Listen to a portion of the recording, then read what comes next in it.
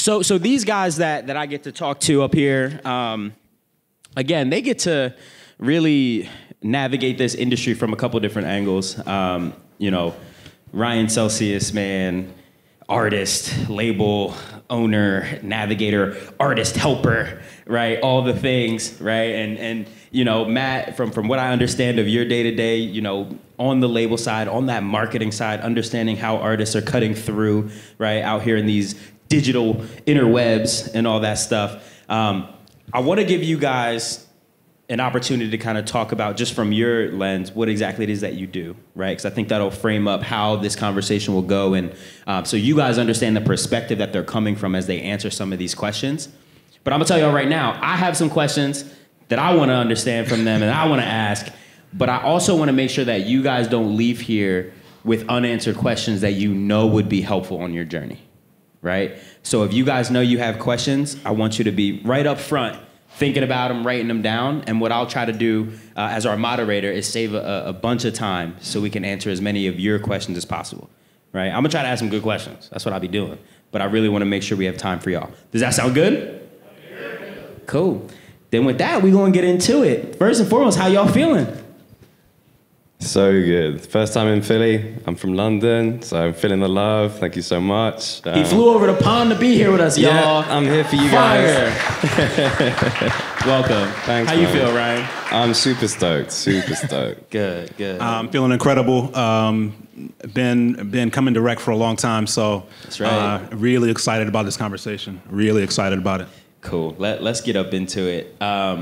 First, just let folks know, you know, I gave like a 5-second background of who you guys are, but I would love it if maybe you guys just, you know, spend a couple seconds letting people know, like, what is it that you guys are doing kind of on the day-to-day, right? Ryan, you're a man with many hats. Yeah. You're not wearing a hat at all right now, but figuratively, they're all up there. Let us know a little bit about kind of like who you are in this industry, right? And what that work looks like. Most definitely. For about the last 4 years, I've been an A&R and an artist manager with Amuse, and wore a couple other hats as well. In addition to that, I'm a YouTuber, a touring producer, DJ, and analog visual artist. And I think really relevant to this conversation, for the 11 years before then, I was functioning as a hardware and software quality assurance engineer for a medical tech company. And from that experience, that gives me some perspective on how the entertainment world, the music world, the arts world intersect directly with the evolution of emerging technology, and how anyone, artists, creatives, et cetera, should really kind of think and focus on where the tech is going and where that leaves them. Is it helping you? Is it hurting you? Those type of ideas, I think, will be some of the things we get into in a little bit, but that's me. Yeah, and hold on real quick though. You mentioned you like put YouTuber in there like real fast. Just threw it in there. You threw it in there real fast, but like the numbers say that you out here for real on YouTube. I'm just gonna say that. You know what I'm saying? I try to embrace the platforms. He embraces the platforms at a very high level. He's a very humble guy. But y'all ever see some of those really dope, cool, lo-fi YouTube streams that like just be running forever and like playing awesome music? He be doing, you know what I mean, some of that on these interwebs. And doing it very, very well. So I appreciate your humble candor, but I just got to flex for you if you won't. Much appreciation. He's outside. Matt, let us know. What is it you be out here doing in these real world and digital streets? It's a good question. So I'm based in London in the artist marketing team. So day to day, I have a roster of artists that we have licensed tracks with at Amuse, and it's my responsibility to constantly push the boat out in terms of what we can try and do to make the most out of their catalog and new music. So always slightly different approaches to both, you know, what's going on. And because we're a distribution company as well, every artist we work with is at a different stage of their career and growth. So the challenge is always different, which means that I need to stay on top, always try new things, take risks, back it up with data, of course, always back it up with data. So yeah, that's kind of what I do day to day, check in with my artists, see what we can do. I dig it. So let me ask you guys this, because really what we're going to talk about at the heart of this conversation is the evolution of technology, right? And what that means for us as creators. How many of y'all are self-described tech nerds? I want to know. Oh, okay, a few more than I thought. Not all of y'all, though. How many of y'all are like, tech is cool, but it's about the art for me? Okay, cool. I respect that. And I really want to do a good job as we have this conversation of figuring out where's the balance, right? And I remember there was a time when I was younger, there was some tech trends and transitions that were happening, right? Like I'm of a certain age where like I actually remember days before, like I'll just put it this way. I remember when like it was noisy to get on the internet. How many of y'all know what I'm talking about? You know what I'm saying? Like the AOL dial-up too. You know? Yeah, we all know that song. And don't let me be on the internet and then like my grandmother want to use the phone and now I can't be on AIM anymore, right? But I also know that before even that was a thing, there was a time where some people thought the internet was a fad, right? They were like, oh, it's here today, but like eventually it'll be gone. All those people, they're hiding right now, right? But then I also remember as like a kid, one of the things I used to love was this idea of going to stores to buy music, going to actually buy physical CDs. But then when I got hip to LimeWire and Morpheus and I was burning them, whole different landscape, right? And there, y'all was getting viruses, I heard you. Yep. Don't do that to your family computer, reckless. But at that moment, there was also a bunch of people who loved it, and y'all was probably burning CDs like me, but there was I know there was a ton of people who were also super resistant to that technology change. And then it happened again when it went from MP3s to streaming, right? Where some people is like, oh, this isn't gonna be a thing. Now it's a thing. Some people saying, yo, this is great for visibility. Some people like, nah, but y'all not paying these coins though, right? So there's always consistently been this thing. But what I guess I want to know first is like, how are you guys thinking about these transitions that have already happened and how creatives have had to pivot along the way? What do you think the best artists are keeping in the forefront of their minds as these technical shifts happen, right? Because there's some artists who didn't make the leap from physical to streaming, right? But there's some that really did well. And Ryan, you mentioned this when you said YouTube. You were like, yo, I use the tools. What should artists be thinking about when they think about these shifts that are happening time after time, decade after decade? Let's start there. Yeah, I think Matt. I think incredible question, and I think for me, it goes back to analyzing history, right? You mentioned pre-internet, right? You mentioned post-internet. You mentioned the idea of the MP3 era fading into the streaming era. You know, what era are we in now? I think we might be approaching a new one, perhaps, of maybe things are just generated for you. Maybe there's something that looks unfamiliar right now. But I think, for me, the best artists, and I think you've had plenty of those artists here at Rec. For example, let's take Armani, for example. Utilize the tools so efficiently to get his music out there, right? Utilized things that some people might have opinions on. For example, there's resistance to things like TikTok from some artists, or utilizing certain tools because there's a stigma or something around them. But I think as long as artists keep in mind what their personal goals are, some people's personal goal is to make what they want to make, how they want to make it. Money be damned, you know, whatever be damned, exposure. They just want to make what they want to make and have the tools to do that. And to those artists, I would say you still need to really be hip on what tools exist. Constantly go and search for the technology because it really is available. And at this point in human history, the majority of it is free to access. And the barrier to entry is incredibly low. So you're not really paying with anything but your time and your energy to really add tools to your bucket. So that's kind of my general opinion on grasping those tools and why you should use them. Yeah, I dig that. I dig that a lot. And you mentioned Armani White, who, you know, I believe is just, he's having an incredible run right now, right? And he's been someone around our camp since 2015. You know, we were shooting music videos with him and going to places like A3C. And I remember I had a conversation with Armani, and I was talking to him about how much he was leveraging TikTok, right? Real quick, how many of y'all on TikTok as artists? Okay. And Armani, outside of the music, he also makes these hilarious TikToks. One of them, he has a series called like Philly Bull Diary, right? Where he just be getting his thoughts off. And I was like, Armani, why do you spend so much time doing that? Like, why are you on TikTok the way you are? And he kept it really simple. He's like, because that's where my fans are, and that's the kind of content they need to see from me.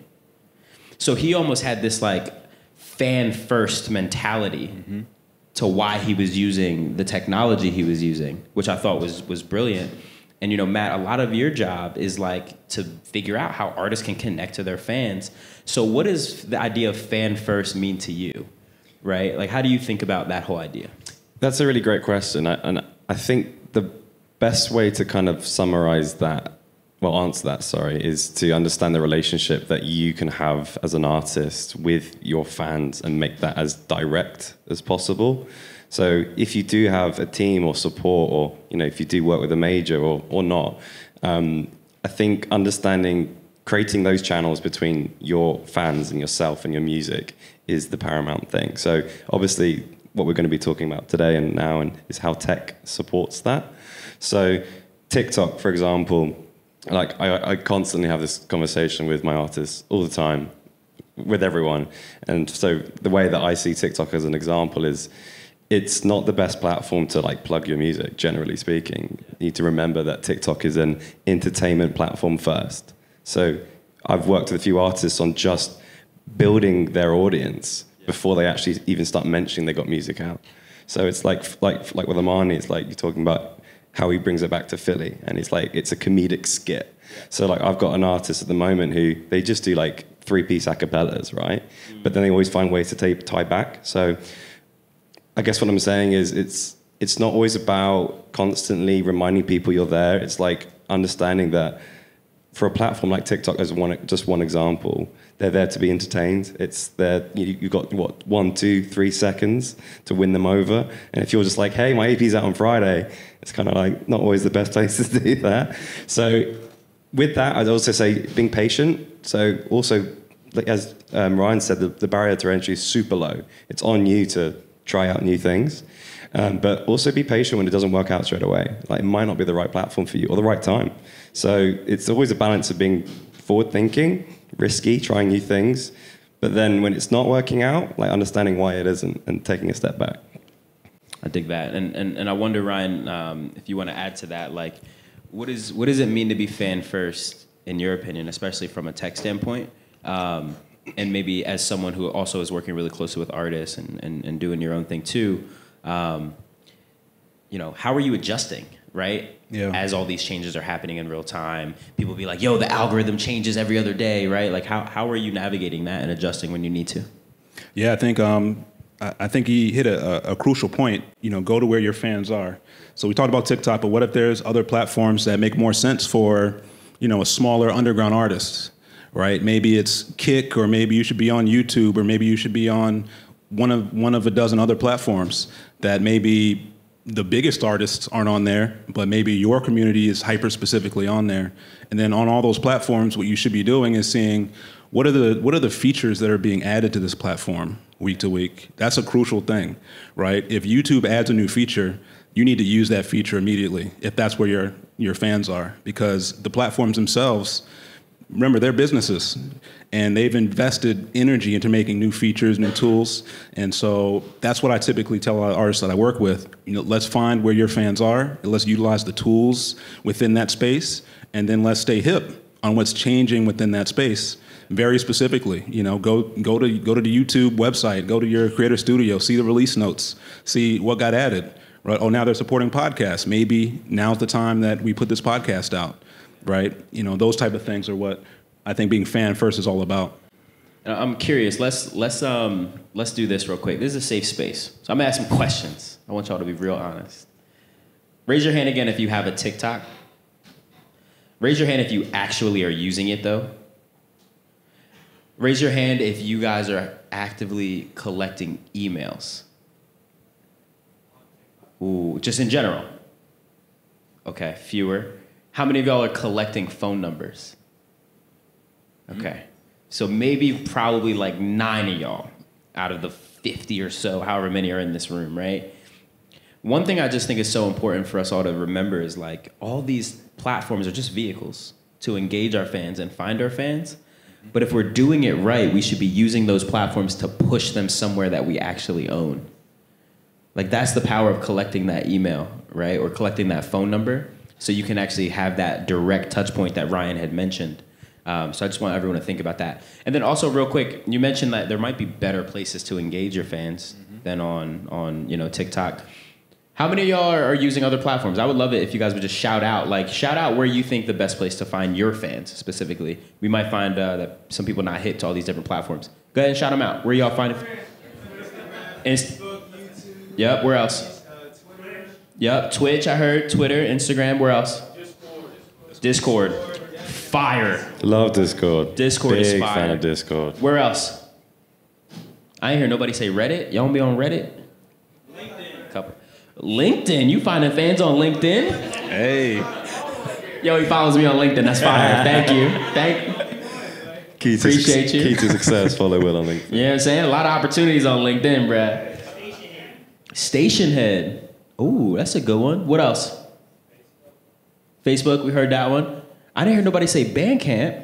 Oh, yeah, definitely. Y'all don't be on Bandcamp? You never heard of Bandcamp? Oh, you heard it, but you don't be on Bandcamp?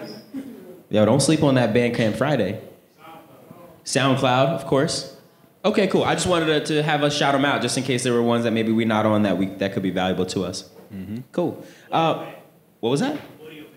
AudioMac. Yeah, shout out AudioMac. They cool. Okay, so I want to bring this up.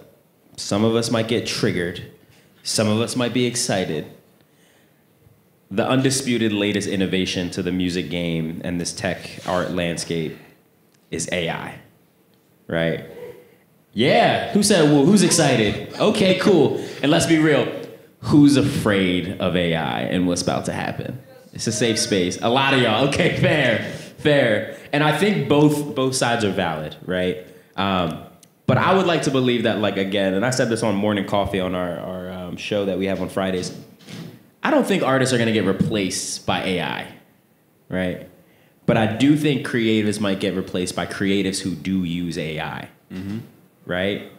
So I'm curious. I would love to hear both of you guys' individual perspectives. How do you think creatives can benefit from AI, right? And we're going to get into some of the downfalls and the things we got to avoid. But first, let's talk about what do you see the benefits of a creative leveraging AI are? And if you can give some examples too, I would love that. Yeah, of course.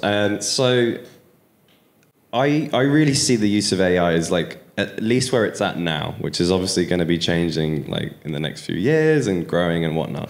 Yeah. But I see it as a really good creative foundation. So don't like just expect it to change, make, you're going to be the best artist ever because an algorithm wrote your music. That's not, obviously that might happen.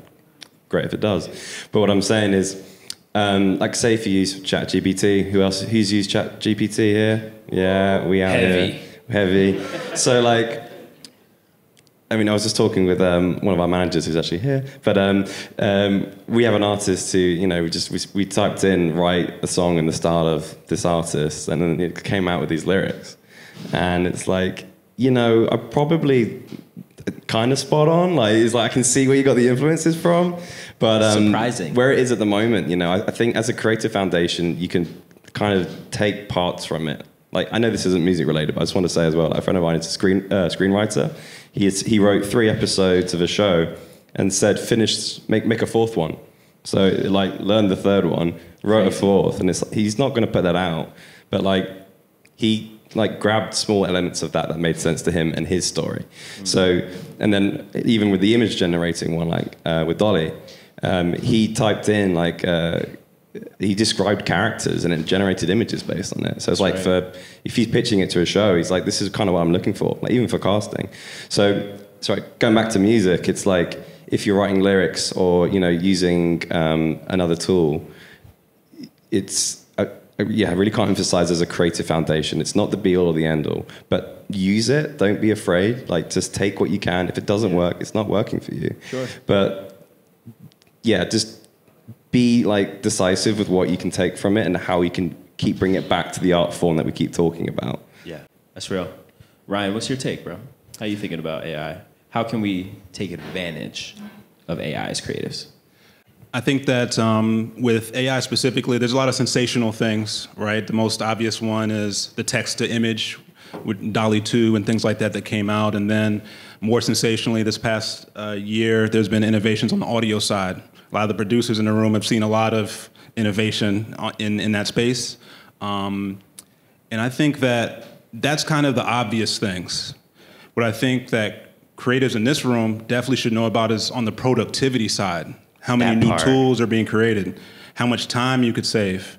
Running a label, for example, how much administrative things are you just spending hours on that you could be spending finding new talent or developing or coming up with ideas, right? I think the productivity side of AI, those type of tools that save you time and energy across the board are the ones that really excite me and really help kind of build, you're empowering the engine of your brand, of your business, of everything you're doing by using these AI productivity tools. For example, very specifically in the field of sort of automation, right? You have tools now that can send out 100 emails, get the response to those emails, put that response into a bunch of spreadsheets, add those spreadsheets to a PDF in some storage place, and then when someone asks you for your P&Ls or how much do we make, how much did we lose, et cetera, it's all handled for you in a way, right? Tools that can execute in ways that you yourself could execute,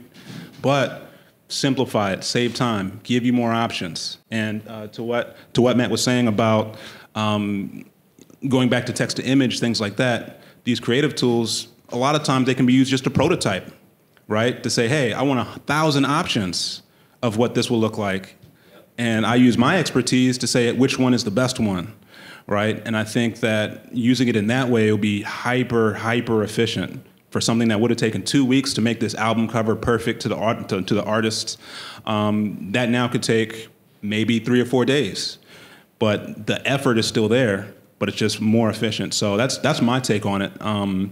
Don't just look at the trees, look past the trees to what does this imply? What other tools will be created as a result of, oh, we can do text to image, we could do text to video maybe, we could do text to 3D environment, we could do text to video game, we could do text to movie, right? I think following and looking at those innovations will be increasingly important.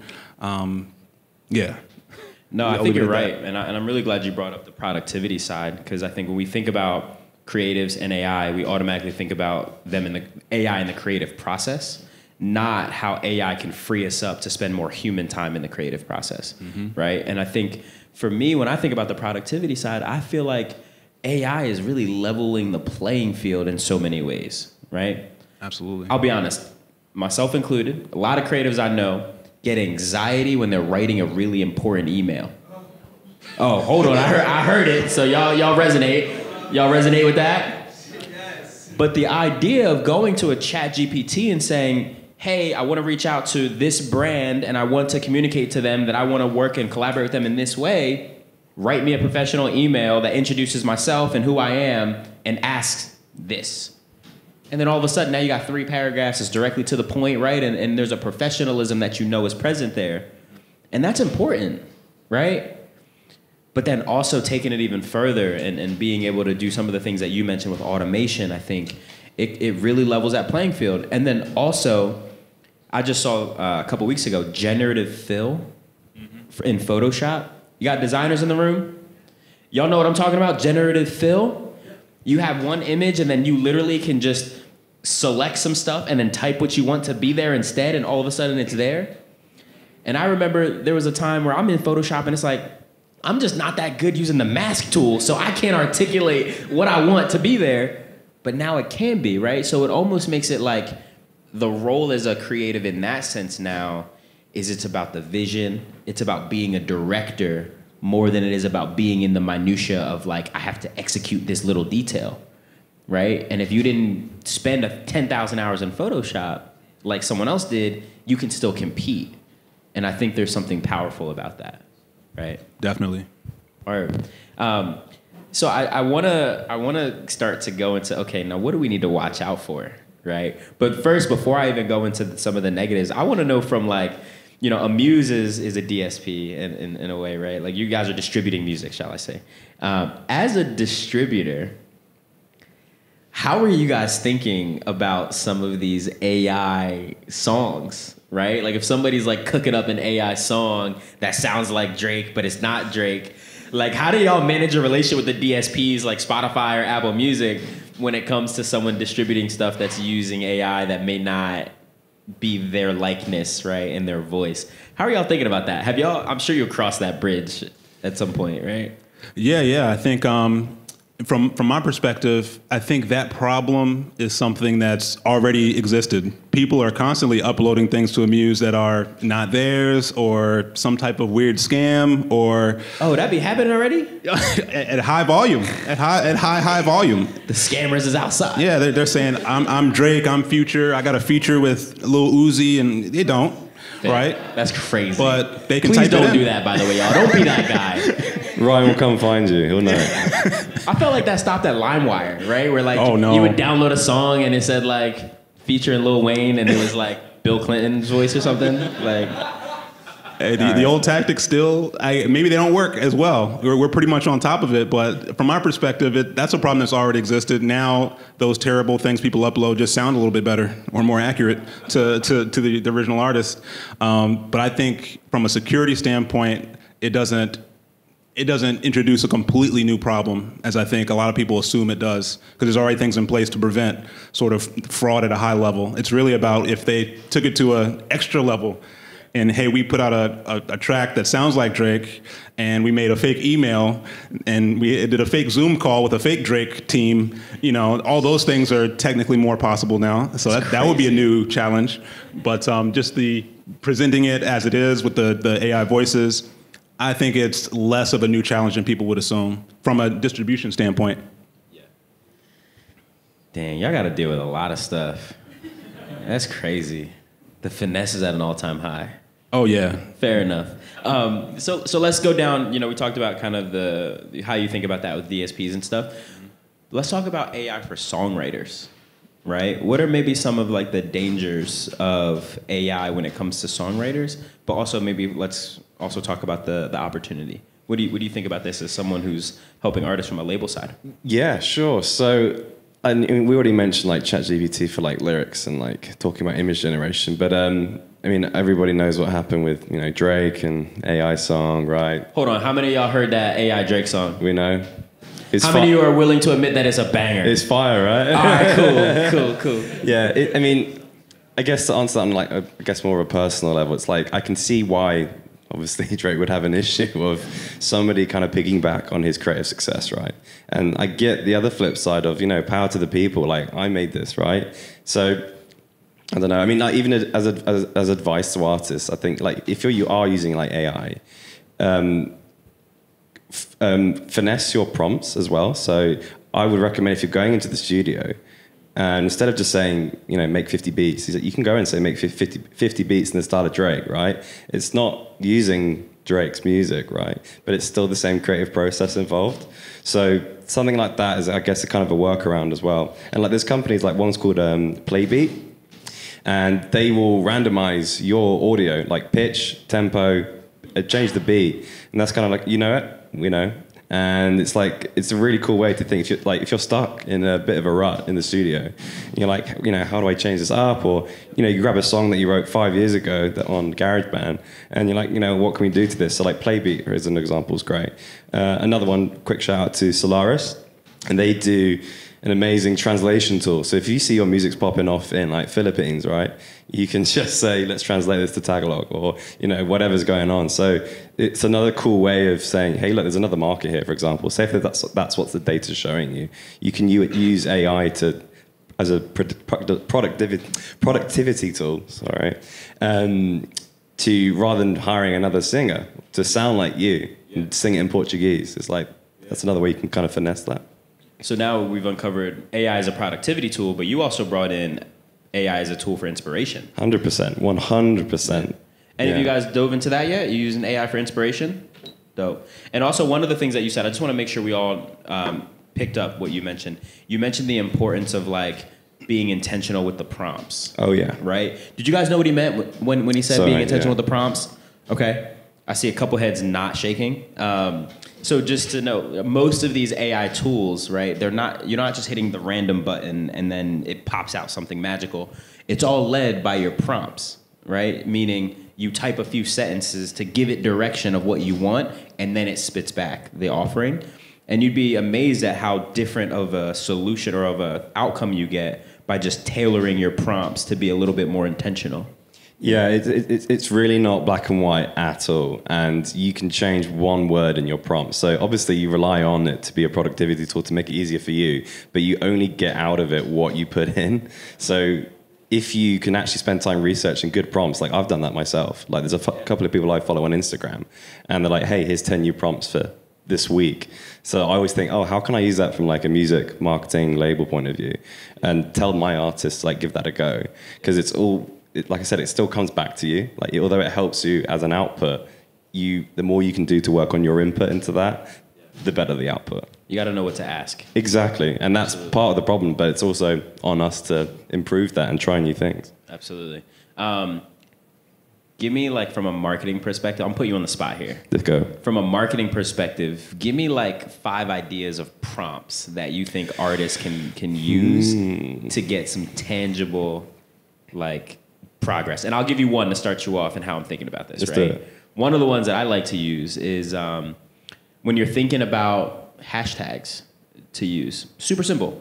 Going on there and say, hey, I'm an artist that makes this kind of music. Here's my stuff. Here are the maybe some of the other artists that my fans like. Give me 5 to 10 to 15 hashtags that I should be using in my Instagram captions to find new fans, right? Give us a few of those, like little tips and tricks. Yeah, sure. I mean, a really good one is, say there's someone whose music or marketing, the way that they are on TikTok or Instagram, you really like it, and you think, actually, I could learn a lot from this. You could type in, how does so-and-so market them, like break down 30 of the most recent posts. So it can do that, and it'll come like with a bit of like a couple of paragraphs about what their strategy is, what the engagement rate's been, why it's been like that. So I often use it to compare other people. So you can also say, compare the results or the last 30 posts between these two people as well. So that's another good thing to do, is like, rather than trying to think about how you can originally come up with your own success, it's actually just saying, how does everyone else do it, and then break it down. That's a good one. And like, I've even gotten as granular as said, like, hey, if I'm an artist at, this level with this genre of music, what are the 10 best steps I should take in order to build an audience of 100,000 fans online?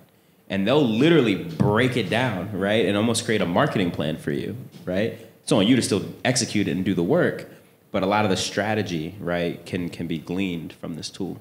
You got one more for me? Or Ryan, or anybody? Y'all can collaborate here. Give us a prompt, Ryan. Give me a prompt, Ryan. Typical prompt I would use for, I guess, marketing and tasks would be literally give me 20 tasks that a major label marketing team would execute for an artist. Oh, that's good. Something very simple, and then I tend to, with my prompts, slowly add on things to cater it to, I guess, to some degree, my expected result. But the good part is, a lot of times when you're prompting, you get surprising results. And those are usually the ones that inform and inspire you the most. Going back to prompting as inspiration, that can happen on the productivity side as well, to where like, oh, I didn't think of that task or this combination of tasks as being something meaningful. But I can see that a lot clearer when I'm asking either ChatGPT or some of the other large language models, is what they're called, for sort of catered information. So that's what I would typically try and do on the marketing side. Word. I appreciate you guys sharing that. So in a second, I do want to open it up for questions. So if you're someone who you're like, yo, I got these questions on deck, it's almost your time to shine. So before we get there, though, I wanna also get your opinion on this. So a lot of artists have come out, especially songwriters, and they've been like, no, AI, you blocking my bread, right? There's even a whole writers strike, right, in Hollywood, because a lot of these artists were against it.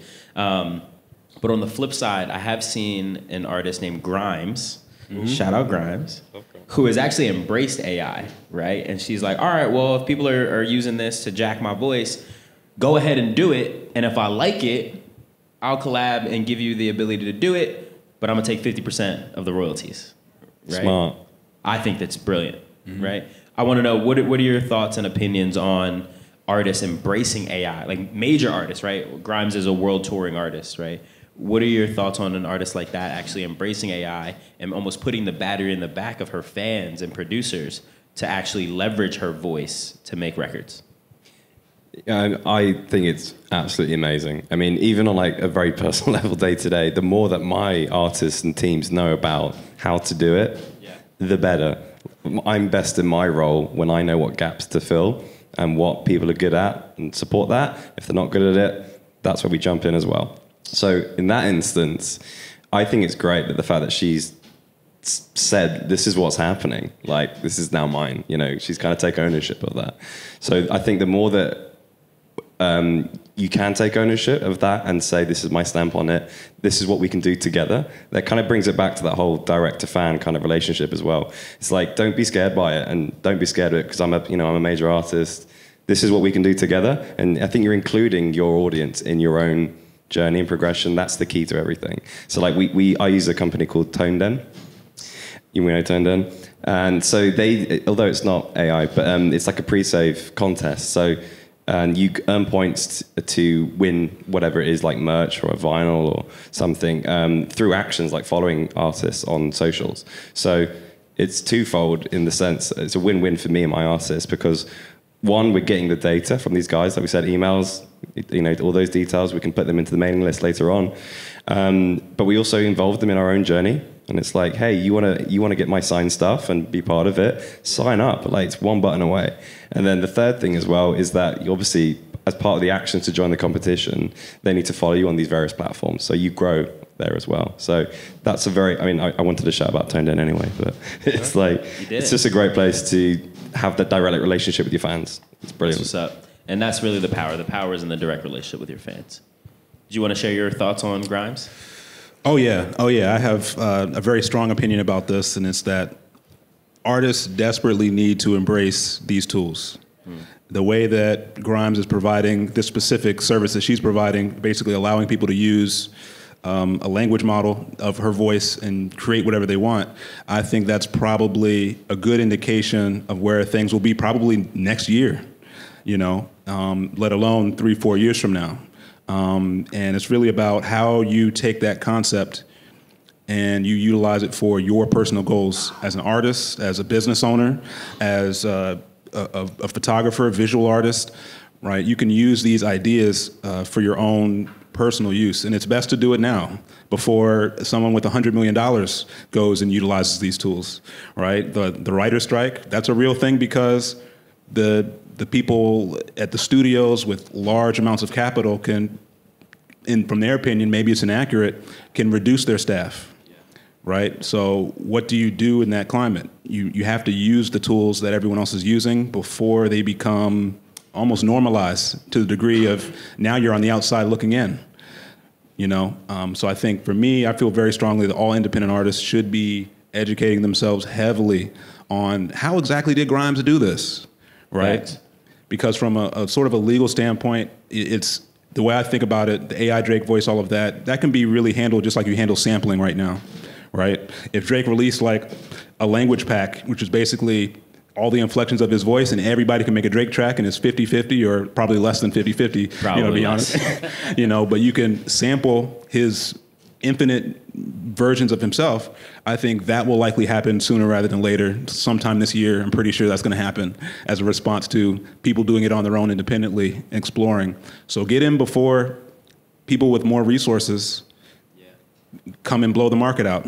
That's what I would say. It's facts. And also it's like, producers know this. Y'all are already on YouTube titling your beats Metro Boomin type beat, right? Drake type beat. So the opportunity to get in front of that and say, literally featuring Grimes, an artist who has tens and millions of very rabid fans, I might add. It just gives you an opportunity to say, okay, I have this record and now let me go figure out where her fans live on the internet and just make sure that they know about it, right? And now all of a sudden you're building a following in a meaningful way. So, cool. You know what? Wait, hold on. I'm about to open it up. About to open it up for questions. Let's get you a mic. So right now, because Nebby is guiding us here to questions from the audience, before we get there, I need y'all to just make some noise of gratitude for these guys sharing the insight. And, oh, perfect. There you are. And Nadia is actually going to take a microphone around just so that way we can make sure everyone can hear you as you ask your questions. The ask that I have as we ask these questions, I want to try to get as many questions in as possible. So what I'm asking is let people know who you are and then just go right into your question. All right? Let's do it. We'll start here in the front and then we're going to go over to my man at the table over here.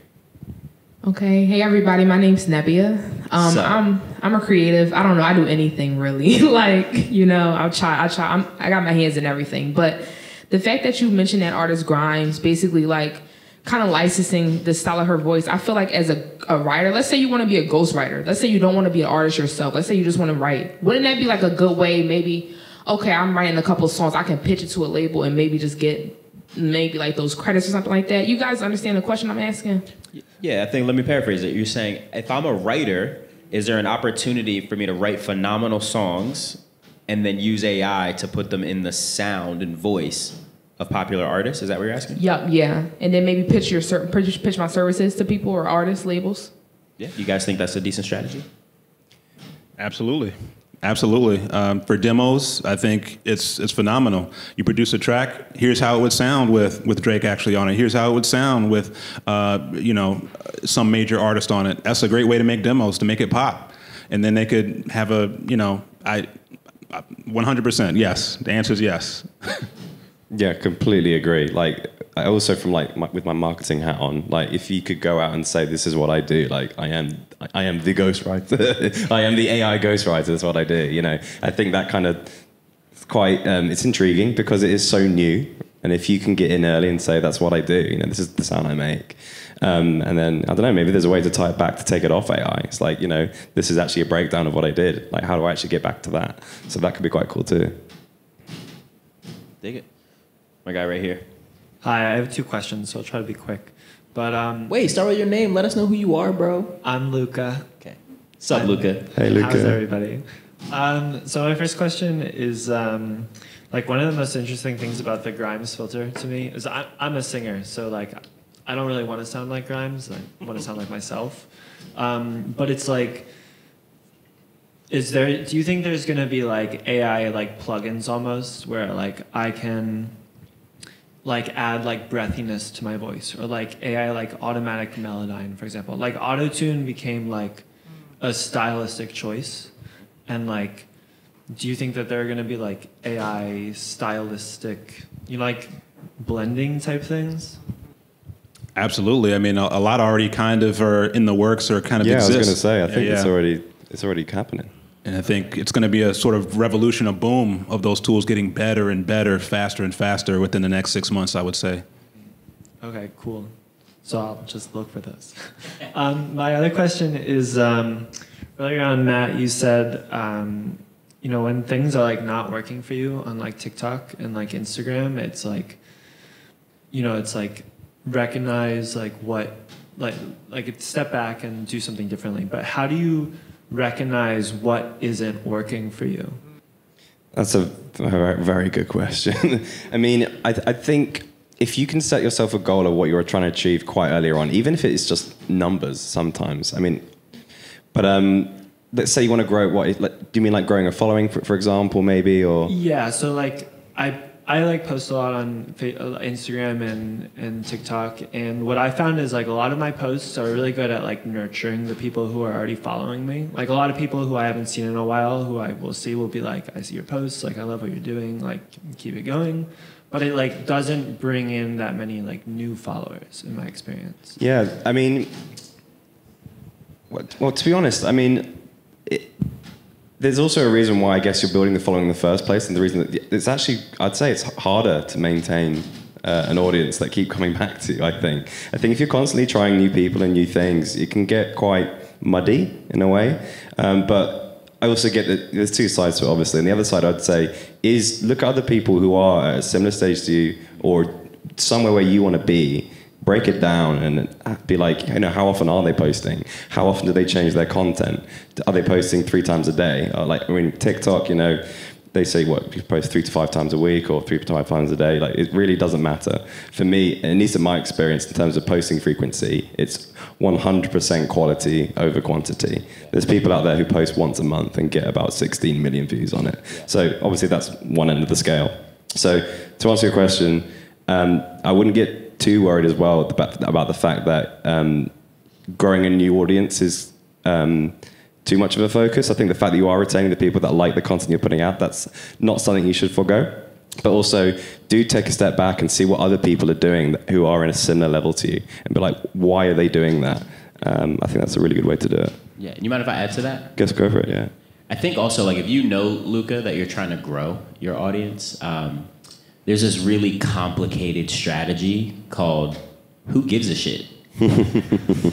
Right? Like, really stepping back and asking yourself when you post, right? Like, of course you made the thing, so you care about it. But really asking yourself objectively, like, who is going to give a shit that this post is on the internet?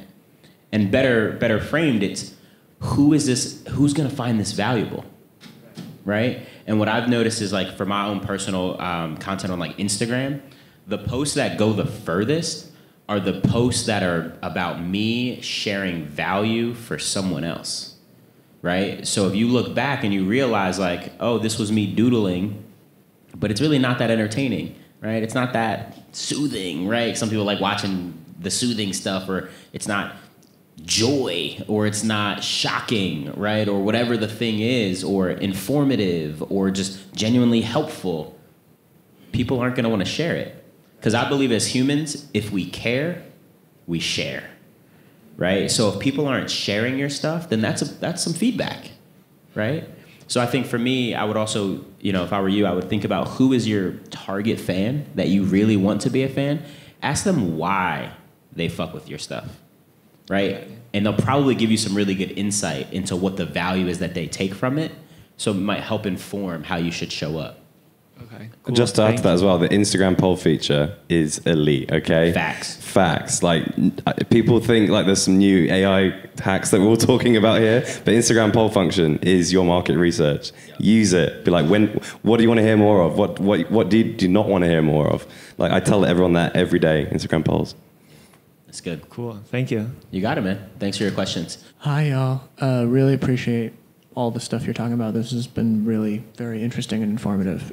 My name is Owen. Hi, Owen. So I go by OE when I'm making music. I feel like, not to play devil's advocate, but I've been hearing a lot of sort of on the positive side of a lot of technology stuff.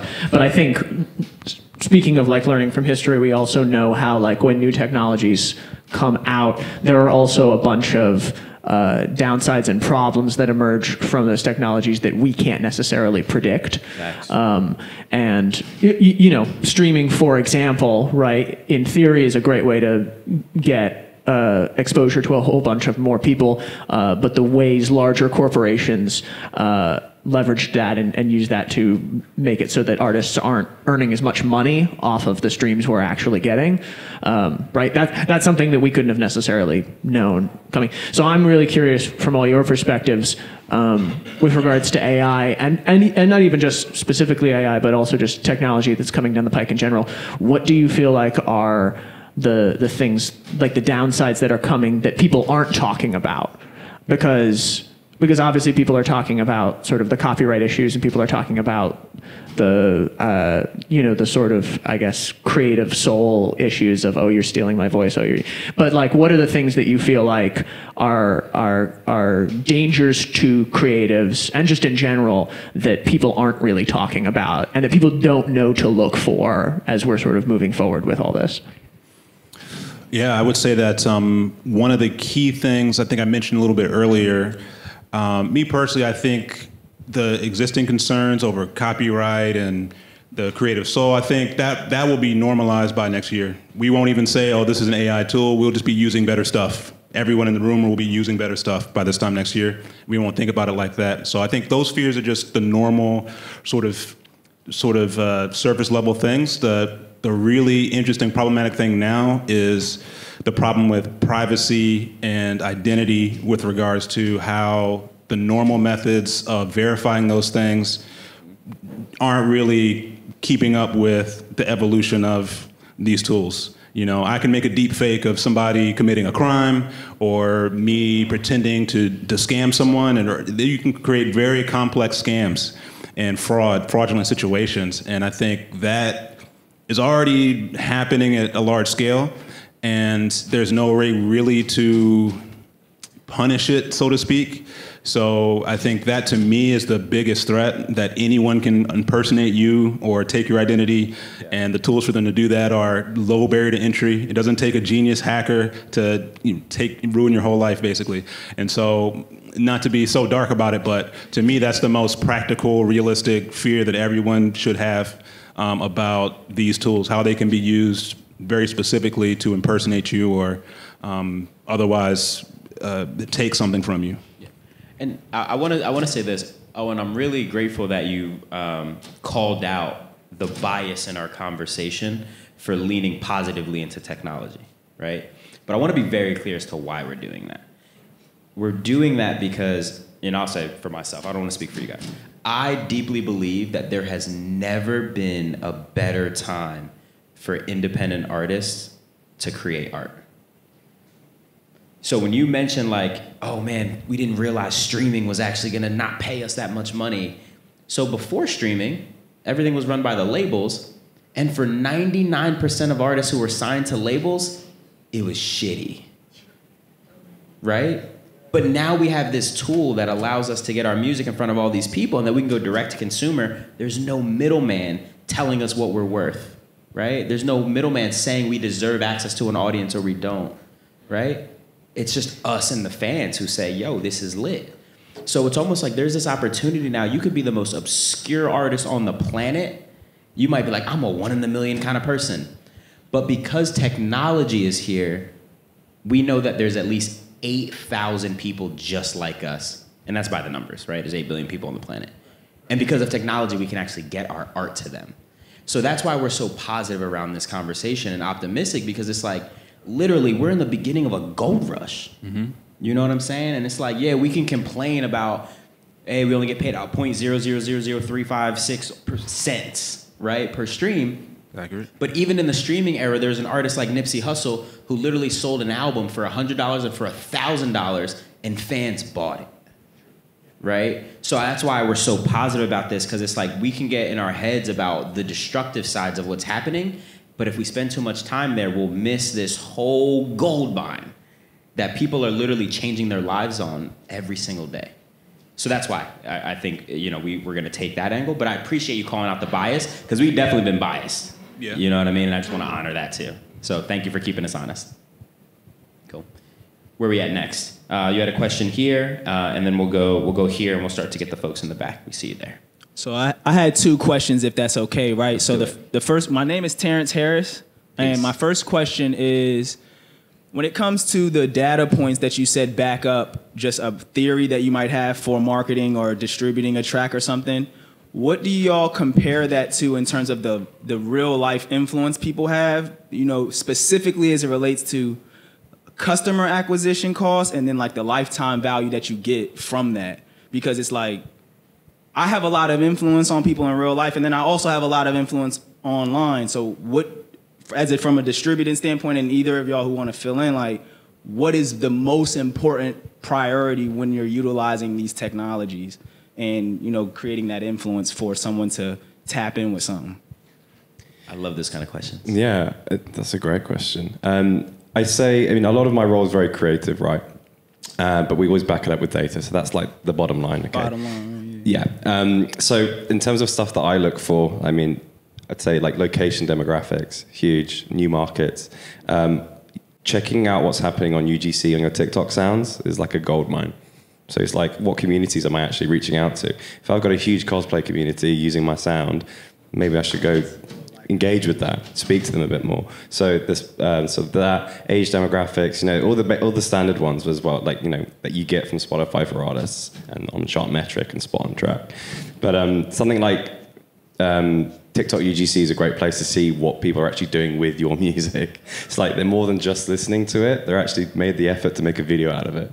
So when you talk about real world influence, I think that's a very good place to see where they've gone a step beyond just liking the song, or even just playing it once for 10 seconds. Duration and all of those things. Exactly. Right? It's like that. Actually, I know I've been talking a lot about TikTok, but I'm just saying it's a very good way of gauging what goes beyond just a stream. You see people actually using it to create something that they want on their own channel. That's like a huge compliment, right?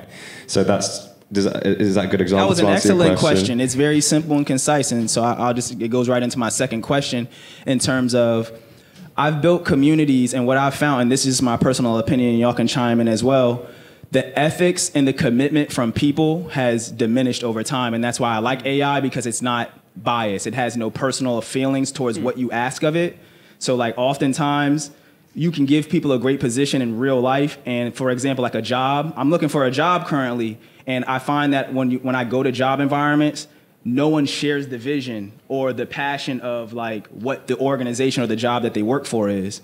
So my question is, how can I find an ethical space to get into the creative industry that's like consistent? Because I want to be a part of a job in like a bigger, larger, ecosystem and industry. But oftentimes I'm finding that the people a part of it don't value those positions and that access that they have. They generally just be like, oh, this is just a check, or I'm just here to, just because it's consistent, but it's not because they believe in the vision of the company that they work at. I look at Apple, like people there seem overall to care about what they're getting accomplished there. Like what's the result, what they're providing for the community, who they serve, what you just said with the music, which is what being a creative is all about. Like noticing like, there are people like you who might think like you.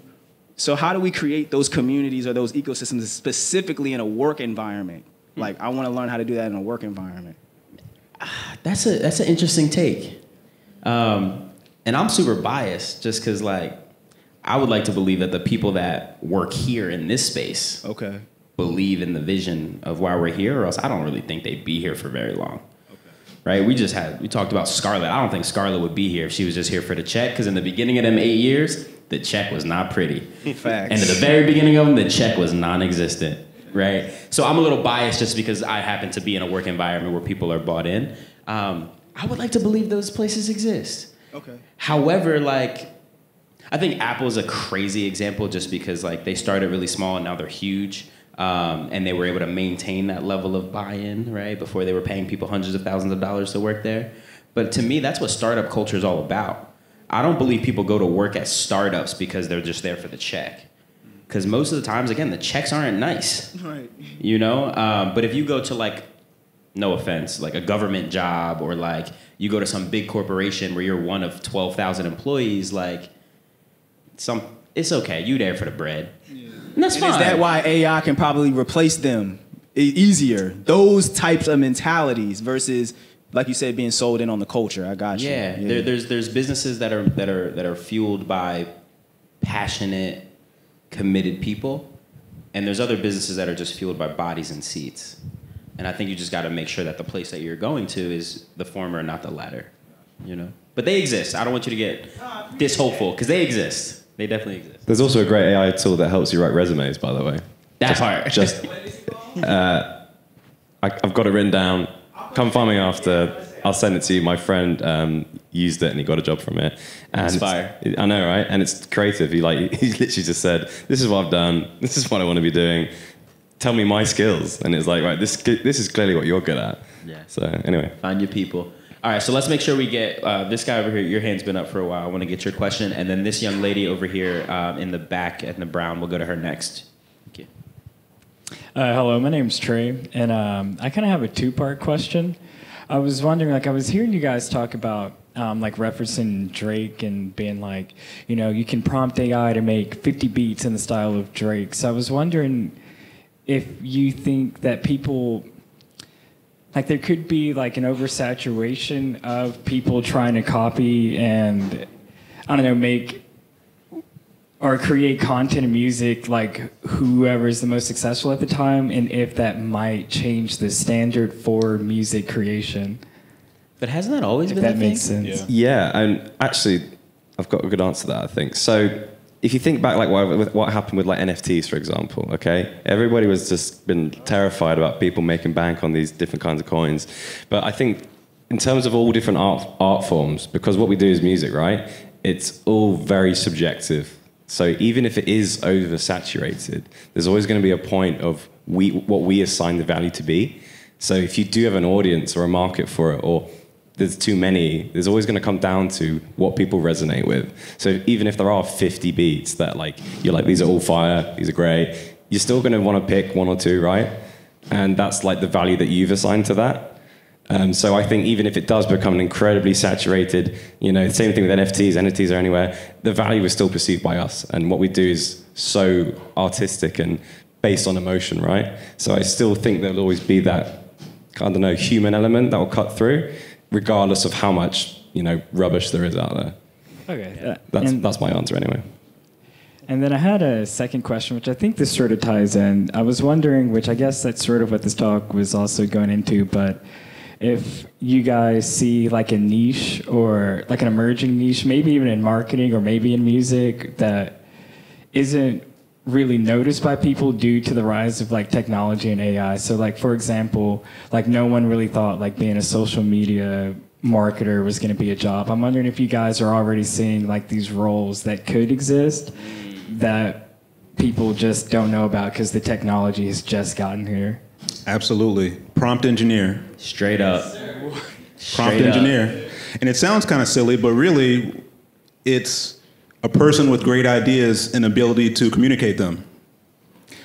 Being able to do that really well will be more important in moving forward than it ever has been. Because now there's going to be so many people that they were geniuses, but they didn't have the resources, the time, the energy to put in the 10,000 hours to become an expert necessarily. But they had the idea and they could convey it with their thoughts and words very well. Prompt engineers, that's a real position that I've seen. You mentioned government jobs. There's government jobs looking for quote unquote prompt engineers. Apple, prompt engineers, right? These are positions that exist that I'm not even sure they understand fully what they are. Yep. But those type of things will continue to grow as these tools become more, ubiquitous. Straight up. Fun fact, go to a site like Upwork or any of those marketplaces, right? There's a bunch of them. Fiverr. Look at all the writing gigs that are on there. People are paying people to write resumes. People are paying people to write copy, right, for advertising. You can literally go on there, take those gigs, go right to ChatGPT, write a little bit about that company, create the right prompt, goldmine. Right? And you're really just arbitraging like, oh, these are people who don't understand AI. They're not using ChatGPT themselves, or they just don't think they're good at writing the prompts. Most people are not using ChatGPT yet, right? We think everyone is, but I think they said something like 12% of adults have actually used it. There's a lot of money waiting to be had by someone who's like, okay, thank you. Wow, thank you. Good answers. For sure. Cool. So I want to make sure we get this young lady in the back, and then we'll come back to your question here. Yeah, I appreciate y'all questions, by the way. These are great. Yeah, these are great. Well, hello. Hi, my name is Nikki. And hi, friend over there. I was actually my question that he asked. So I have a new question that I had to think about. English is hard. Wait. That's why ChatGPT exists. Yeah, 100%. Oh, yeah. Well, one, thank you for that information about the whole writing gigs. And it's like, hi, here, thank you. Like bio writers is over. Okay, yeah, I'm gonna use that. Thank you very much. What do you think is something that people readily misunderstand about, like this is for you guys personally, what do you think they readily misunderstand about what you do? And how do you think that affects you in general, if it does at all? And how would you dispel that? Sorry, what do you mean by, when you say what we do you mean like our... Yeah, so for example, as like an A&R or as a talent manager, what do people not understand about your job? And is there any negative consequences of that because people just don't understand your job? Was that your question? Yeah, okay. Pretty much. Yeah, thank you. I would say in general, a lot of people don't even understand what an A&R is. Facts. Does everyone know what it stands for? Please share. Hold on. Wait. Y'all artists and producers, y'all don't even know what A&R stands for? Educate us, please. That you know we about to do that. Go ahead, yo. So artists and repertoire. So in the current landscape, in the current environment, in A&R, they might be the person that connects the dots on a lot of different projects. They might be the person that helps you get the deal that you're looking for when you're part of a label. That A&R is going out and connecting you with the best manager, ideally. That A&R is going and acting on behalf of the label to a degree, but also on the behalf of the artist to an extent, right? That's the perfect marriage of it. But by and large, an A&R is really that connective tissue on a high level to the artist, the project, the result. Okay. I'd say for my role, it's... Real quick, just because the second part of our question was, do you think that because people don't really know what A&Rs do, and I'd say in general, most people don't know what A&Rs do, has that ever made your job harder? I'll put it that way. Sometimes it makes it harder. Sometimes it makes it easier, to be honest. Fair enough. Because the expectation's kind of all over the place. And so when you deliver, it's always great. Fair. So you're like, I was just doing my job. Yeah. So nice. How about for you? I guess, just because marketing's pretty broad, it can be everything and kind of nothing as well. No, I'm joking. So it's like I can be, working to put up a mural in Nashville. Yeah. Then I can also be helping Zon start a Discord community, and then I'm also working with, a TikToker to, do a tastemaker campaign to plug a song. So because it is incredibly diverse, in ways that we can service our artists, it could be anything, and that's the problem. So I guess in terms of, but no, I actually agree with Ryan in the sense that the more people ask about it, I'm like, I didn't really think about that. That's actually a really good idea. And through people's lack of understanding or ignorance or whatever, it actually generally makes me think a bit more about what I could do to make them not want to ask that question. I don't know. Does that make sense? That does make sense. Yeah. And may I ask a little second part of that? And piggybacking off their question was for the oversaturation aspect. In an industry of creatives, there's so many different types of YouTubers, so many different types of artists, like illustration artists, digital artists, singers, producers, everything. What are your top 3 tips of how to make yourself stand out and be unique instead of just being a copy and paste cookie cutter following just the fad to become famous? How can you maintain your voice in a field where people are like, you're never going to make it because there's so many of us out here? I'm really, really passionate about this one. Can I take this one? Oh, yeah. All right. So the oversaturation concept for me is one that we should just throw away. And here's why. The last time you went to the grocery store, if you go to the water aisle, there's like 30 different waters you can choose from, right? People are buying them, right? Most of it's just water, right? But I think what happens is in the creative space, we want to believe that like there's this scarcity mindset. If someone watches that person, then they're not going to watch me.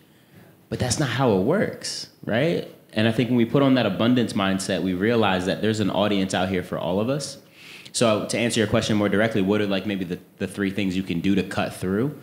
I think the first one, and this is a word that's so overused, but I'm gonna use it anyway, is authenticity. The people who have the courage to actually be themselves have such a leg up for 2 reasons. The first reason is because people can smell when you're being fake. And they might not be able to articulate it, but they'll just be like, I'll mess with it. But people know, right? And then the second reason why authenticity is really important is because it leads to what I think the second thing that'll set you apart is when you're authentic, it's so much easier to be consistent. When you're authentic, just being you, and you can just turn the camera on and just do your thing, it doesn't require as much energy, right? So those people who are faking the funk, it takes so much energy because they have to perform, right, as opposed to just be. And that idea of being consistent, right, over time, like, yo, I've been watching this person, they've been posting every week for 5 years. They know you're serious. They know you're committed, and they trust you. And really, again, all we're trying to do when we build audience is build trust. So I think the second thing is that. And then I think the third thing that I would suggest someone do to really cut through is get to know your audience as much as humanly possible. Know what makes them tick, right? So that way you're really having you're creating those inside jokes, right? You're creating those moments that only y'all can have. And then understand where else are they spending their time on the internet and collaborate with those people. Because that gives you an opportunity to steal the other people's fans, right? For real, for real. So be authentic, and with that, be consistent, and then align yourselves with the other people that your audience likes, because that's a way to be able to steal those fans. But there is no such thing as oversaturation. Like, how many songs are being uploaded to DSPs every day? A whole lot. A whole lot, right? But there's a whole lot of people out here listening to music and looking for new music, but they really only want to stick around to the people that they identify with and that they feel are authentic. So, is that helpful? Yeah, you're welcome. Cool. So let's go to you. Your hand's been up. And then I think after that, is that our last question, or do we have time for one more? We can do one more after you. Cool. So let's go. Let's try to do fast. Let's do A-Rob, and then I want your question, because you had notes being taken and the laptop vibe. So I want you to bring us home with the perfect question, no pressure. So let's see if we can speed through these last three. Go for it. All right. So my name is Elijah. I just want to thank you all for your time. My question is regarding posthumous albums. How is AI going to interact in that game? I know a lot of people are like, they're upset about people dropping stuff after they die that's in a vault, and then there's this AI aspect that could be like unpacking like samples from like the 50s, the 40s, like the time periods that, all we do is sample this stuff, and we got, Al Green sample on 15,000 different songs, but it's all old. How can we use that to like kind of like leverage to maybe bring some new old content versus like the like legalities and like the iffiness of that? I'm really excited about the future of that. I think that will be a whole sampling genre, right? Infinite Al Green, listen to a new Al Green track every day for the rest of your life. That's going to be the future. Al Green featuring Future. Yeah. Why not? Nasty work. Featuring SpongeBob SquarePants. Hey. Because of ChatGPT. That's crazy. In the style of Prince. Yeah. I think I'm excited about that. I think it's inevitable almost. The Pandora's box is open. And so I think that's going to become a really large, almost subgenre. But to me, it's not so drastically different from existing sampling capability, to be honest. It will be just better for the fans. It's funny. I've never thought about the whole after artists die part of that conversation. I think that's mad scary, personally. Yeah. But my hot take of just like where AI music goes specifically, just to say it in like 30 seconds, is I think we're going to get to a point where when you go on a DSP, records are going to have a like verified check symbol, right? When I'm looking at the artist profile, and that specifically is going to indicate that that song actually came from the artist that you're looking at. All the rest are going to be AI flips of that artist style, right? That's kind of how I see the future of that going. And I think fans are going to love both. But every now and then you're going to be like, I only want to hear the stuff that he actually wrote, so like let me listen to that. So it's going to be kind of like a cover tag. Right, like a cover tag. Exactly. Thanks for that question. Cool. So we'll go back to A-Rob, and then we're going to land it with my man right here. I didn't even realize your shirt. Wow. You're a legend. That's crazy. Hey, what's up, guys? I'm A-Rob, rapper, audio engineer. I just wanted to bring it back to Amuse and Rec. This question's for all of you guys. How are you guys going to use this technology to help artists, or how are you going to help artists use this technology to further their careers, help them market, maybe get sync opportunities, whatever it might be? How are you going to help artists use all this new technology? At least from my part. So, like I said, a lot of my role is very creative, and even before this whole AI conversation, I cut my teeth doing a lot of TikTok stuff, for example. So even before that, and I didn't really know what it was. So, as part of my role, I need to make sure that I know what I'm talking about, but it's all with the intention of championing the artist. So, not every AI filter idea will work for everyone that I work with. But I guess being able to identify what makes sense for the artist on their point from a creative standpoint and with their music, if I'm confidently saying something to them, I want them to know that I believe in it. So I guess it's one is using it to help develop my relationship with my artists, knowing that they know that I'm out there fighting for them, looking for new ways to get streams, find an agent, whatever. So I'm going off on a tangent now. What was the question? Was how are you guys leveraging the tools? So just being an expert and trying new things, and I'm just doing stuff like this, hearing from you guys is a huge thing for me, because then I can go take them hey guys, I've heard from the artists themselves over in Philly, you know what I mean? So it's it helps develop my relationship with them, but also gives them the confidence to try new things as well. Because at the end of the day, I can only suggest things to my artists. I need them to commit. So it's all about developing that relationship, being a two-way street. Does that answer your question? You want to add to that from the Amuse side? On the Amuse side, two things. Insights. Amuse has very detailed data gathering tools that leverage machine learning, and we've been doing that since the beginning. And that's been a key reason why we're able to do things that other distributors can't do, and provide artists and our own marketing teams with detailed information about why did this blow up, right? Is this the artist that's next up? Why are they the artist that's next up? It's a little bit more than just, the graph is going up. There's a lot of different data points, and so we've been using AI and leveraging it for years to really do that. And more recently, we're providing AI mastering in the future. And so I think that's something that is very, very beneficial and hyper-specific to this conversation, but that's something that we can specifically do. And then from the rec side, we're thinking a ton about AI. And one of the things that we've learned really quickly is the artists who get the most value out of rec early on are the ones who tend to build a relationship with Scarlett, right? Because Scarlett's the key to the kingdom when it comes to once Scarlett gets to know you, what your goals are, right? She can proactively be oh, you're doing this thing. You're coming to the Creator Talk, right? Or, oh, I heard you were working on your album. Do you know this producer? Or, yo, did you see this gig that just came up for you because I know you're a photographer? So we've been playing around with this idea of what would it look like for every artist to have access to a Scarlett in your pocket, right?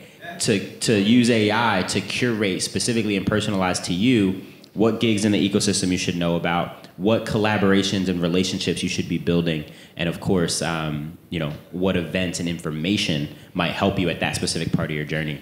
So that's a tool we're working on right now. Yeah, for sure. Cool. You're gonna bring us home. You ready?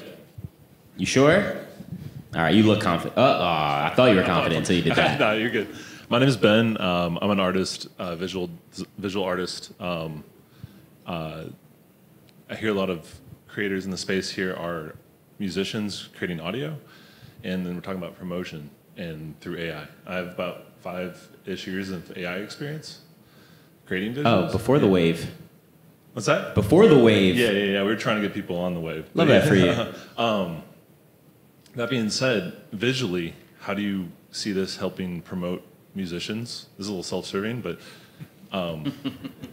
yeah, I'm gonna throw that one up. How do you expect, there's always a music video, there's always marketing materials, there's decks to convince people to book you, there's all of this, free range answer for that angle. Yeah, one idea that I really like is actually generating artwork. And so, but then taking it a step further, what I also like to try and do, I actually haven't done this yet, but I'm going to do it, is work with an artist, create an artwork cover, and then kind of waterfall the release. So if we're releasing a couple of singles for an EP, actually use the tool from the Adobe Photoshop to extend it, and then take little segments of that and then use that as the single artworks and then the EP. So something like that could be kind of cool. But you mentioned decks. Yeah, I do a lot of decks. I would really like some help with that. It'd be great. But I think also what Ryan was talking about from the video element, when that happens, is it happening? When it happens? It's happening. It's happening. That is going to be incredibly cool. Obviously, we've all seen people's faces move. We saw the Harry Potter Balenciaga stuff. Have we seen that? It's pretty funny. Yeah. If that's just the start, even from you mentioned music videos, that'd be great. And I work with a lot of creative assets. So if I can literally visually move a piece of artwork or even a press shot, And it'd be great if I could pitch like a small moving press shot when I'm talking to Spotify. I can be like, this is actually what they're doing. And like, you can see them moving. So, I mean, that's quite a specific, granular take on it, but does that help? Yeah, definitely. Cool. Do you want to add to that, or? I definitely, again, I think it's, of course, the future. I think in terms of artists utilizing it for rollouts, it just adds another layer of dynamic complexity to your release. Instead of, I have to drop the track, but I need to wait to spend $2,500 on the videographer so we can shoot the thing, et cetera, you can do something where you use text-to-video tools. Those tools do exist right now. There's one called Kyber that you should check out. There's not obviously, but there's one called Runway. Anyone that has an iPhone can download it right now for free and try it out and type in a prompt of basically anything, and it'll generate I think 3 to 4 second video, right? So if you can generate a 3 to 4 second video of anything, maybe you could sit down there for about 2 hours and generate a whole album's worth of visuals for your project. That's your social content for like a rollout. That's brilliant. You know? Yeah. And so that's you can do that right now. You could probably do it before you leave here.